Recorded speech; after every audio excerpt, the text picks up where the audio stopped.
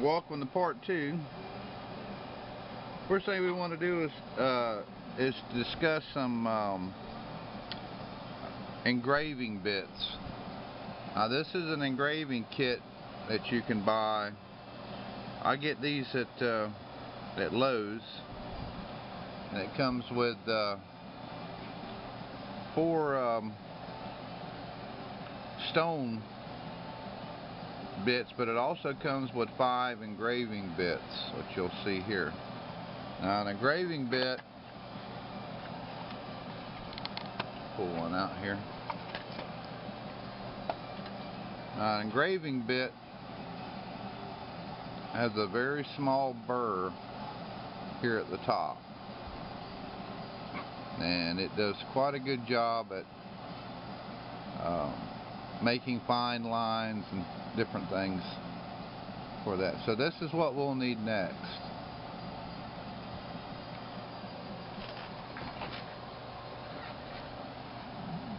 Okay, on the turtle, what we want to do now is we want to recess his legs and his head, and to make crisp, clean lines, we want to go ahead and engrave this line here like I've done these 2, and I'll demonstrate on the last one here.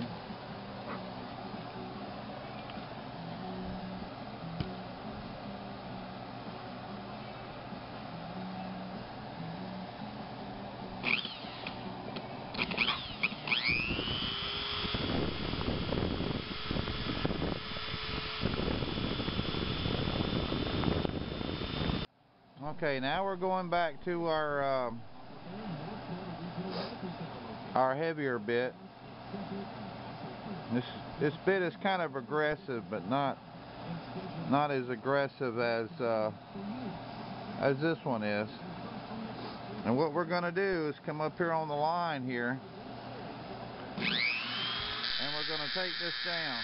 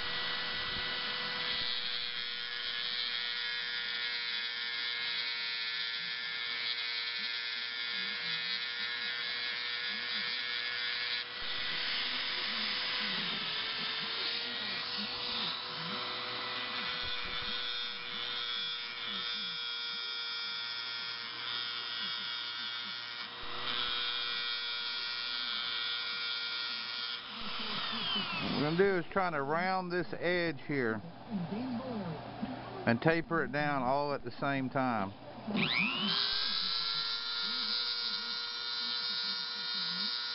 Remember to always keep your bit moving, because if you stay in one place, it's going to dig right into it. So when you're moving it, constantly be moving. Don't let it go in one space. You want to constantly be moving.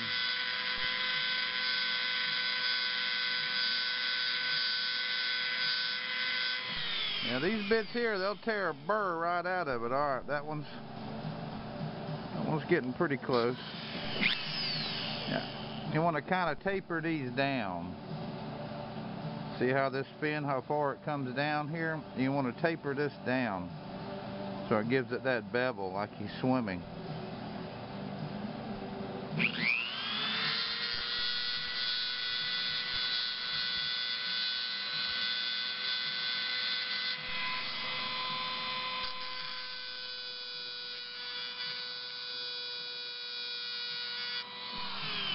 Okay, that looks pretty good.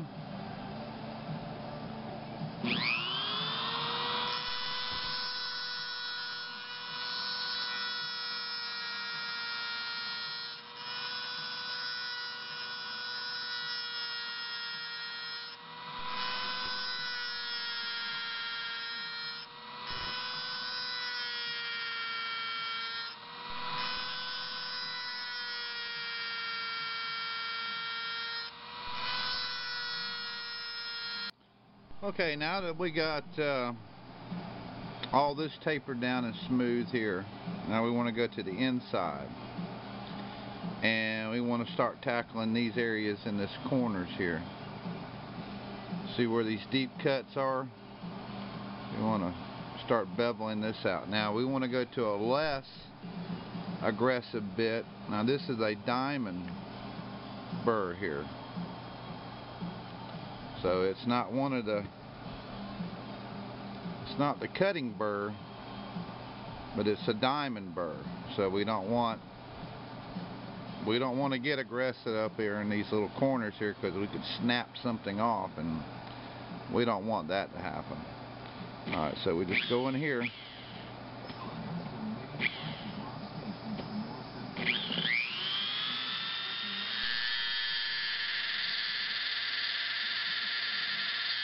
Start taking this down here to this edge.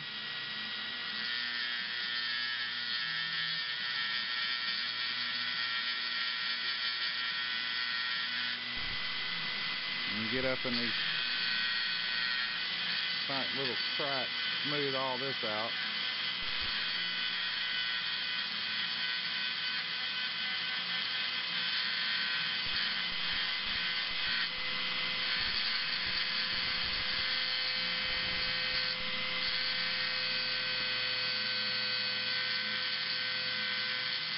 Remember, keep your blade moving.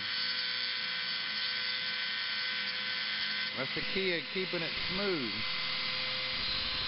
Now we're going to go over here and tackle this other side, which is a lot more intense here. So we'll get right here in this corner.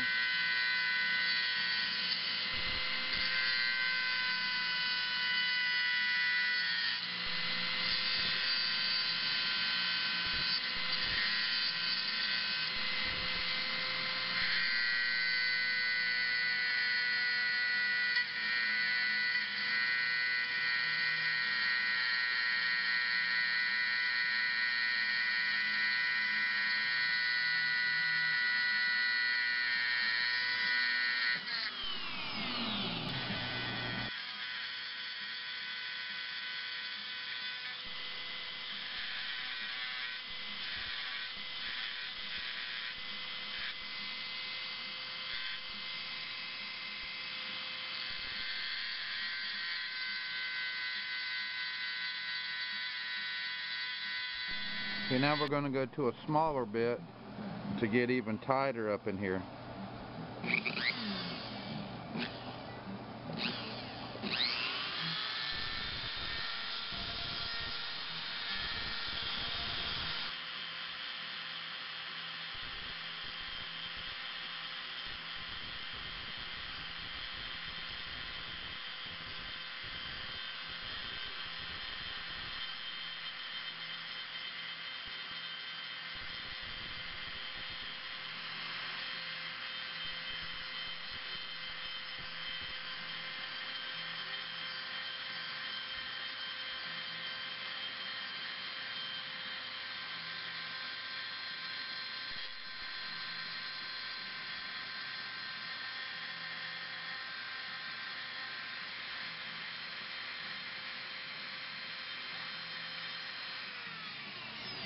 Okay, that's what we're looking for right here, nice and clean.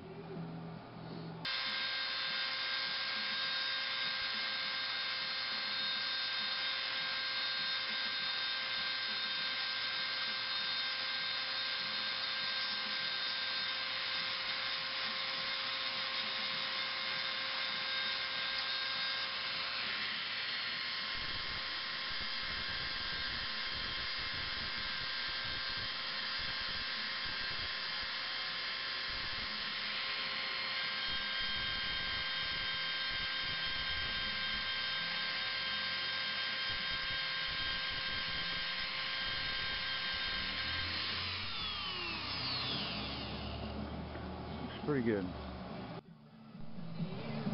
Okay, now that we got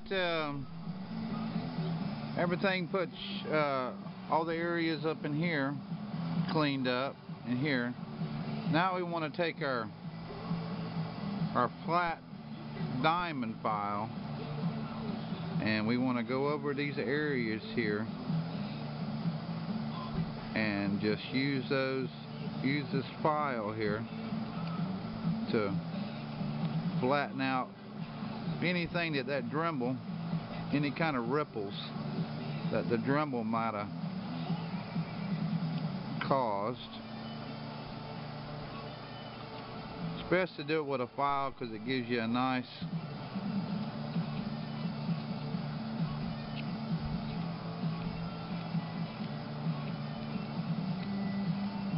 flat edge to work with, and plus you don't take any chances of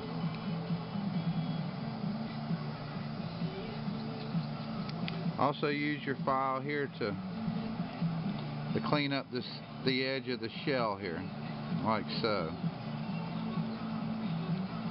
and get it good and straight. Also want to use the same file to come in here and clean this up in here.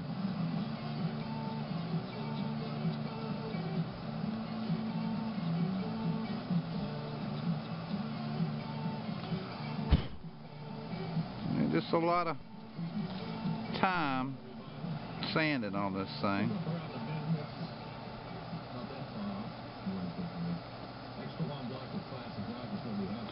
And that's going to taper that off nice for you. Make it nice and smooth. You see these little areas in here that need to be touched up against the shell that's kind of rigid. Just hit it with that file and that'll clean it right up.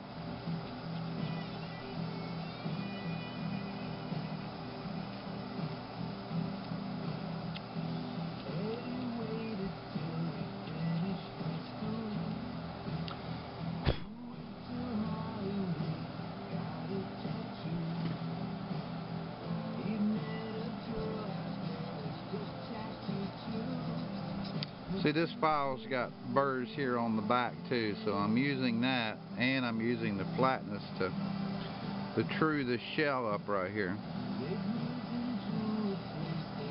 It's a little bit out of whack there, but not much.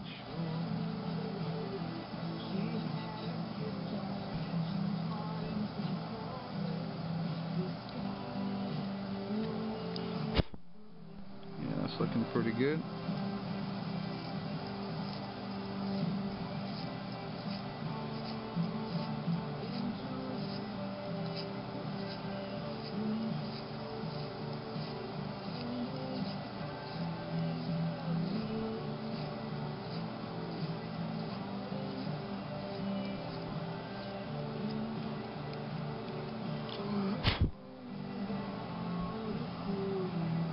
Yeah.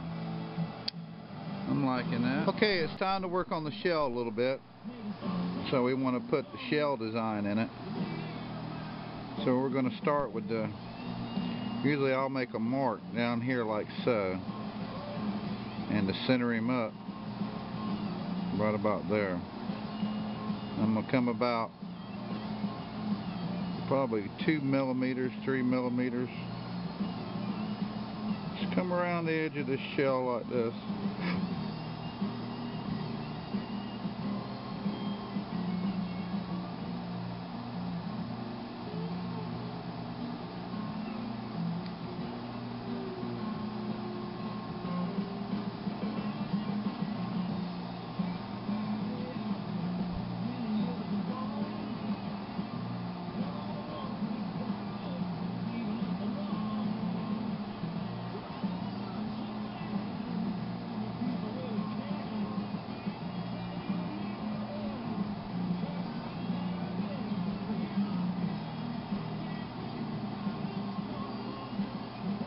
Okay, just like that.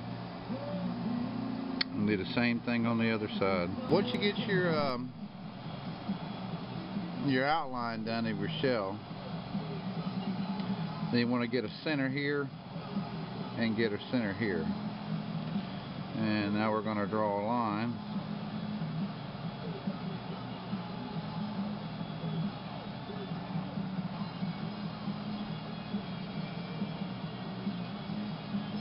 Okay.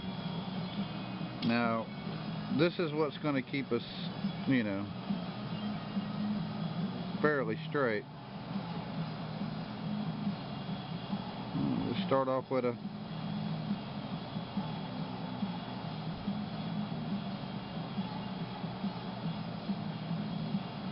kind of a leisure shell there.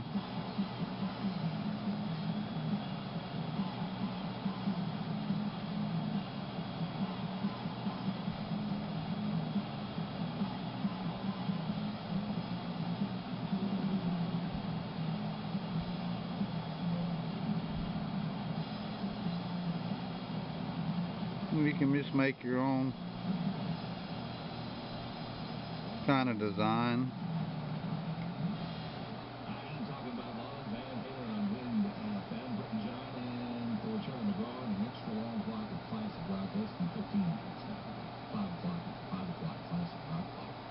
We're just learning this hour that the very first manager of the band Queen, nicknamed as Norman Sheffield, has passed away. So thoughts with his family and friends. Of course, the band, You're My Best Friend, Here's Queen.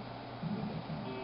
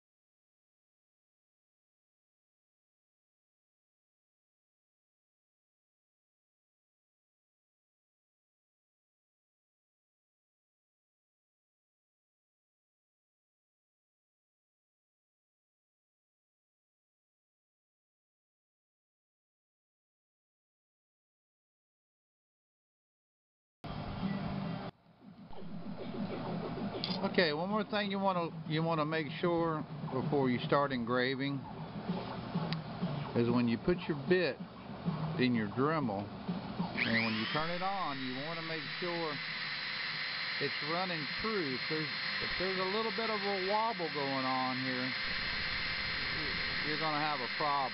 So you'll have to loosen it up and retighten it. But yeah, just make sure there's no wobble whatsoever in these engraving tips when you turn them on. Just look for it. It'll be doing this little bit of a wobble. And mainly, all you got to do to fix it is, like I say, just loosen it up, turn it a couple times, and retighten it up. Okay, what we're going to do now is just do the outline here.